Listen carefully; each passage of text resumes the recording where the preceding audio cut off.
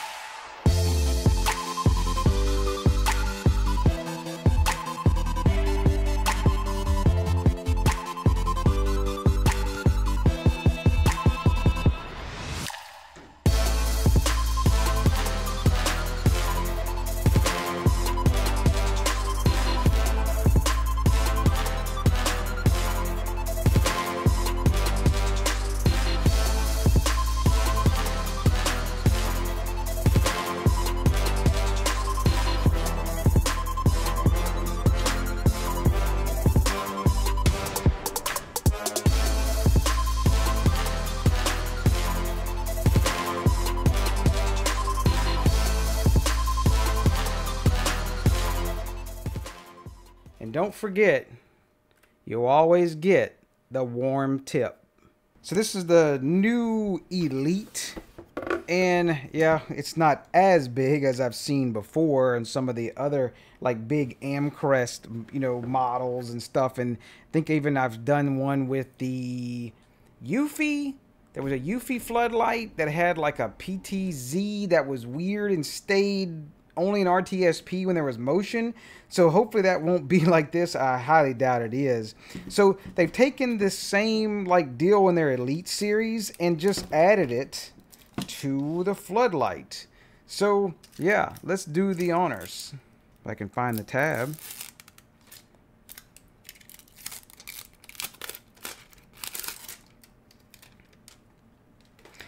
So this is designed to like say mount on a wall, and then you know you can pivot these arms for the lights, you can put the camera, you can flip it upside down.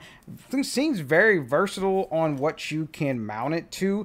I'm going to be mounting mine under an eave and we'll see how that works. One thing I did want to see is how it mounts. This is a new work box where they like, you know, mount this, you know, hammered into the studs, but it should be the same lineup on the actual, you know, screw holes and stuff.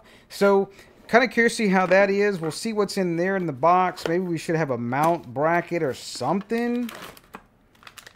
So this, of course, is 120 volts for the US market. So it's going to run off of mains. Got a wrench.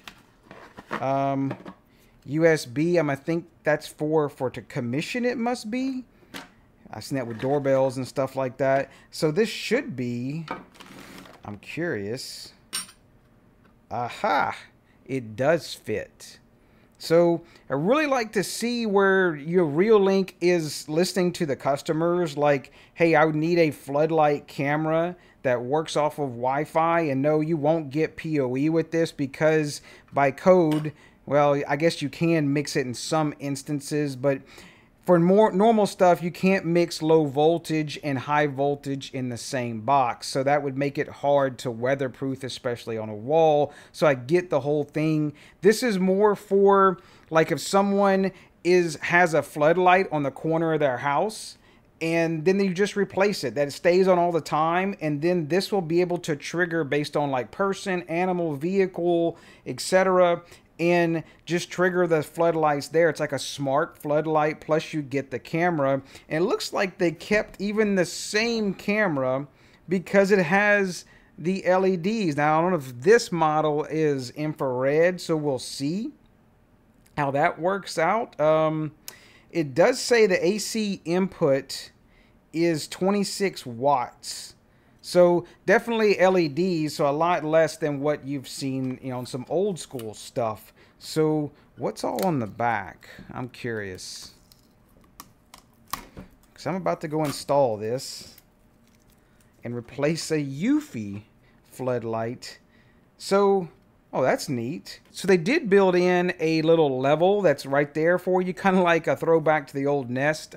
Sorry, so some people with the generation of the Nest stuff, but especially for the wall mounts, you can toss that in. And then they even gave a plug for if you're gonna put the wire through, make it bootleg.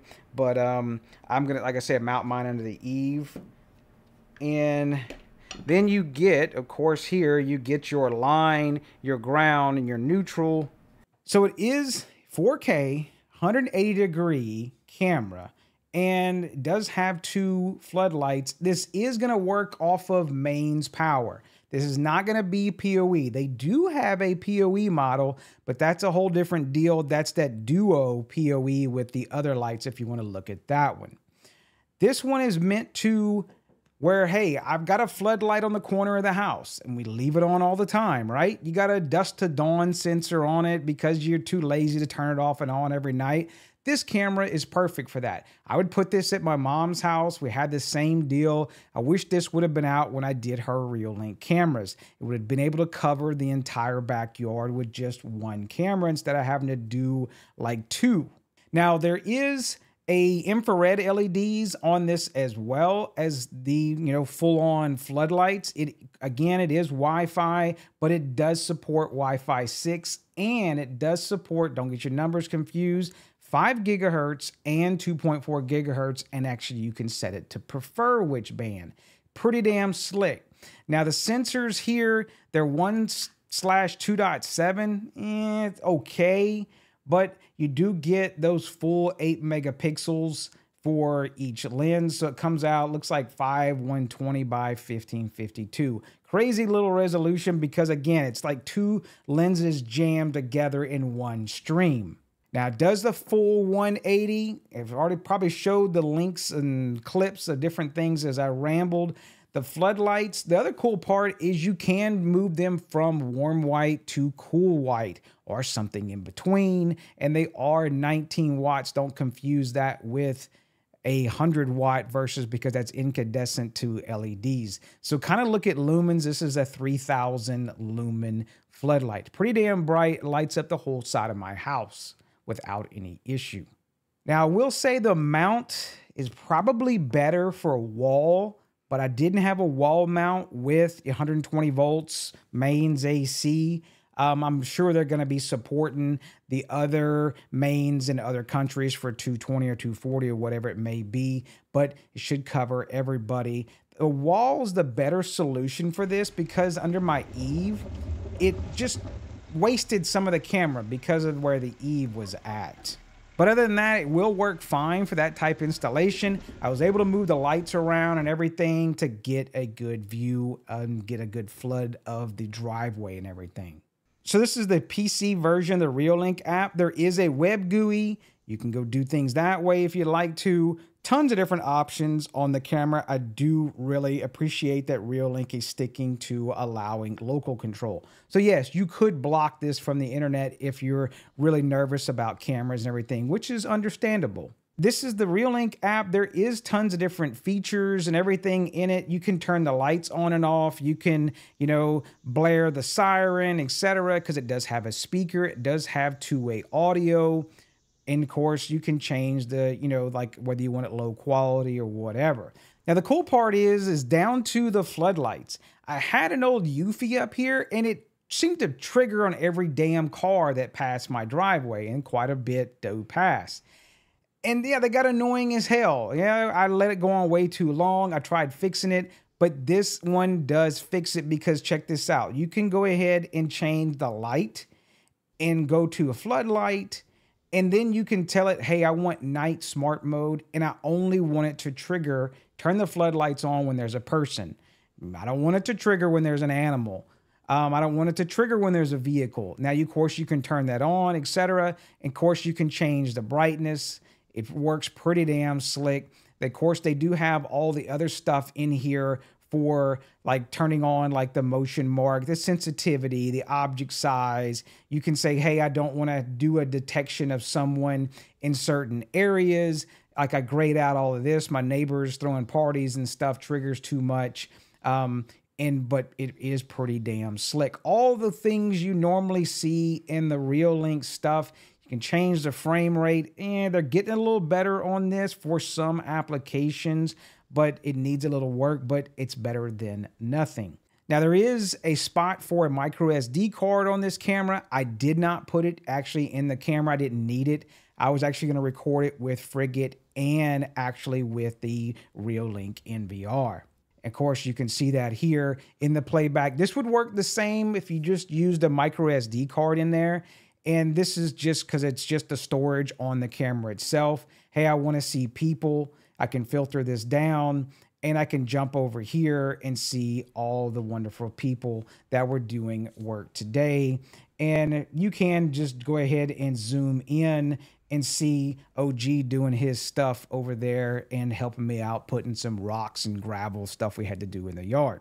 Now from here, you can, behind me, you can download all the various clips. You could do that with the phone app, etc. I'm not going to go through all of that crazy stuff and bore you, but it is pretty damn slick. The Reolink app, I really enjoy that because I can give it to somebody else and just say, here's the camera, go ahead and work it. And they don't normally have to call me and ask me a bunch of questions. Now it does have, you'll see here, it's going to turn on the actual floodlight because it saw the person walking there. So it does actually have those red, you can kind of see them for seeing the night vision, for doing the LEDs. And then once it detects a person, it will turn on the actual floods. And of course, that's all depending on the settings that you have.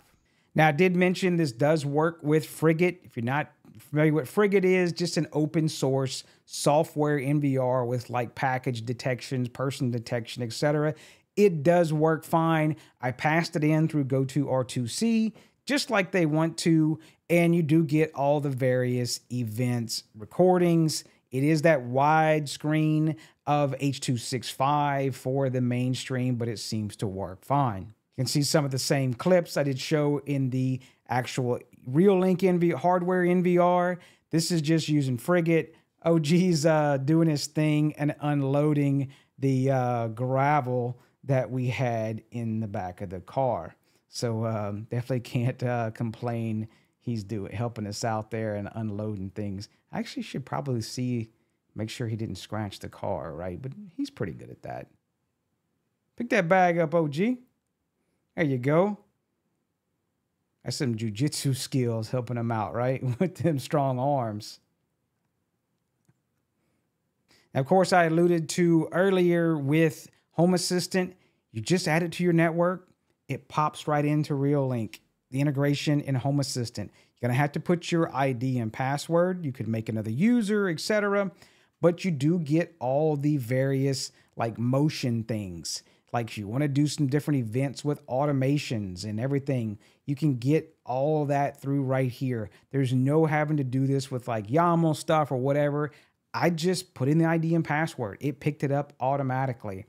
And you do get all the, yeah, see, I was talking about it earlier, all the cars that pass my house. So yeah, I couldn't do anything with vehicles on actually turning the floodlight on. Now, of course, if it was somewhere different, whatever.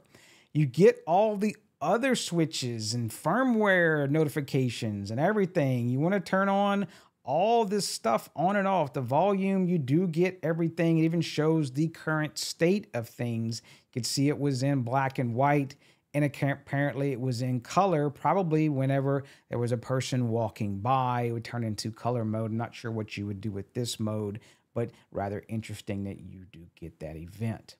And of course, you do get you can pull in the actual camera itself. And as I mentioned before, there is a web GUI on the actual camera. This is just using Chrome. It's going to take and smash it. You'll get some of the same stuff if you really want to dig through here. And then you can do the playback if you didn't want to have the app or whatever. I'm not going to go deep into all this, but pretty cool that Reolink still includes that. Now, you do need to go enable that. So I guess I should show you exactly where that's at if you want to enable things. I'm doing this in the Reolink PC app. I think you can do it in the phone app as well. But you need to go to Network and then go to Advanced and then look under, I think it's Server Settings. Under server settings, you'll have all the different things to turn off and on. I turned on HTTP and I turned on RTSP and OnVIF. That way I could use them with Frigate, Blue Iris, and actually Home Assistant, etc. Now I did mention I did try it with Blue Iris. I kept getting it would disconnect and connect and connect and disconnect. I've never really had good luck with Reolink cameras inside of Blue Iris. Maybe if I ran it through GoToR2C, it would probably clean things up and then we wouldn't have that issue because it runs great in Frigate. It should be the same in Blue Iris. It's just that weird codec issue of Reolinks, but GoToR2C fixes that. Now, if you want to go through all this and you don't know and you need some help with things, of course, you can look down below. There's a digiblur DIY Discord. Will definitely help you out with all your different Frigate, GoToR2C, etc. things. So that leads us to, would you buy one? Hell yeah, absolutely. I wish this camera was out when I did several different other Reolink installations. So many people that I ran into, you have a floodlight situation, but they just leave it on all the time. For the backyard, front yard, etc. I could throw these in, pop them in, they get Wi-Fi from the house, call it a day, pull it into their Reolink app in VR, and be done with it. I'm really happy to see Reolink jump into this realm because it's not always feasible to run an Ethernet cable to some situations, but yet then they have power and a box and the whole 9 yards. Now, the only thing I found negative on the camera was I wish I could have tightened up the actual mount on it. It started to kind of sag a little bit and has like a little space. Not sure what they can do to fix that, but that was about the only thing I could really say with the camera itself. Maybe that it's too wide of a fisheye look on for doing under the eaves, but then it'd be great for the wall. So I get it. It was absolutely great for what I was doing it with. It covered everything in the driveway, the whole side. You can see it is pure 180. Now I've had to zoom in and out to kind of show you some of the quality here in this video, but absolutely it is a great little, floodlight Wi-Fi camera that does Wi-Fi 6 as well as the 5 gigahertz side. That was pretty awesome to see. Now, of course, you'll find all the links down below for where to get your camera. And I do appreciate and thank Reolink for sending this camera. And that'll about do it for this one. Y'all press all them buttons and y'all take care.